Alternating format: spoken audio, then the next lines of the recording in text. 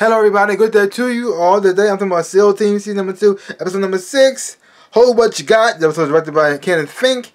And in this episode here we have Jason and his family. You got Jason, Emma, and Michael still dealing with the loss that they're going through, but they're learning how to make it work. They know how to make it work. Jason's going back to work now, even though his, he won't be there for his kids. They still manage to make a schedule so they can communicate with each other no matter where he's at, and so he can still kind of be there without actually physically being there.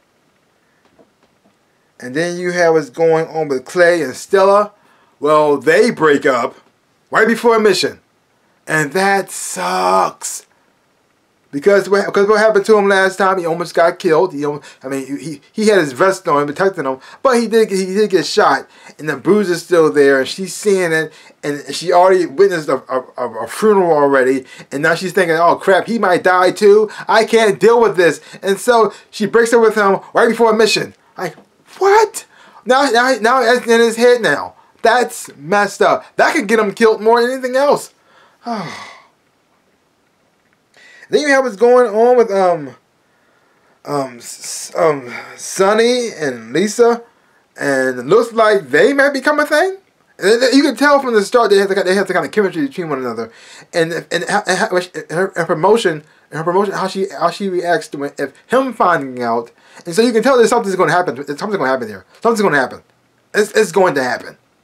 When it's going to happen, I don't know. Or did it already happen and they didn't show it? We'll find out. And then you have what's going on with Ray and Mandy, who's the CIA agent, and she looking at Jason saying, "I don't think he's ready." And you got Ray saying, "He's fine. He's okay. He's okay. Okay." And she says, his mind is not there. He's split now. And she says, "No, he'll be okay. Okay." He's dealing with a lot of stuff, but he's fine. Because now they have to go to Mexico to pretty much fight the cartel.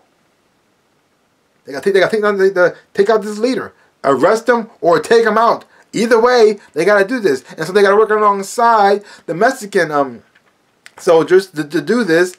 And one of them said, "I can't go down. I can't help y'all because I know these people. I live amongst these people, and if they see my face, my family's dead." And you got Jason saying, "Well, screw you. Peace out then. If you can't be part of the group, and you can't help us out on a mission, then therefore, you should not be here when we're talking about it. So go about your business. Go about your business." And you already knew once he shows up, his family's dead. Because you already knew it was going to happen. There was no shocker there. But just watching the whole team come back together was fantastic. They're back, but it's not quite the same.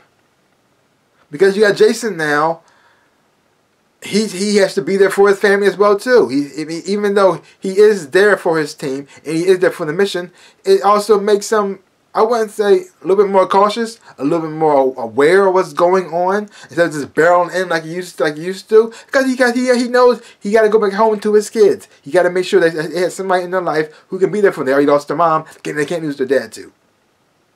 Now I'm not saying that it's not making a worse soldier, but it looks like he go about things a little bit differently than he probably would beforehand. Because there's a decision that had been made to go after the bad guy, and he chose to hold back. Now I don't know if he did that because it was the right thing to do, or did he hold it back because he was worried about his children losing their father. I don't know. I don't know. I can see it both ways. But even though one of the soldiers from the Mexican side did decide to step up and be part of the team, it did end up biting him in the butt, like he said it was going to do in the beginning, which like I said before, you did see coming. Oh. And then the whole situation going on with Clay and Stella, that's really messed up. That was one that got me the most. She couldn't wait till after he came back home. She couldn't wait till after.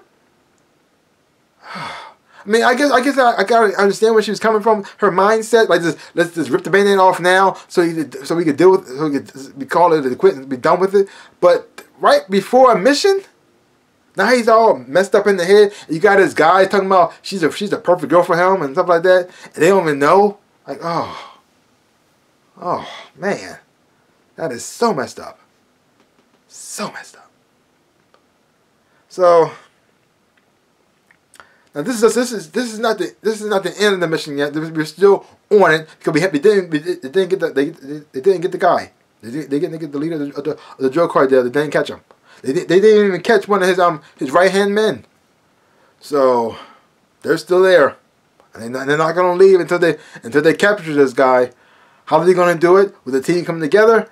I don't know. How they get through the whole situation now that because the stakes got raised because now one of the members of the Mexican squad he got marked, and now you got Jason dealing with that situation because of him he's in that situation. Oh, so messed up. Oh, so yay! It's not over yet. Let's see where this goes. So leave your comments down below. Let me know you thought of this episode of SEAL Team. If you haven't watched it, check it out for yourself. Hopefully when you watch it, you will enjoy having watching it too. So give my channel a big like, hit the thumbs up. Boom! And subscribe to my channel and share. I would appreciate it, like I always say, in my dreams and in my life. I am the Ninja Rabbit. Peace out, peoples.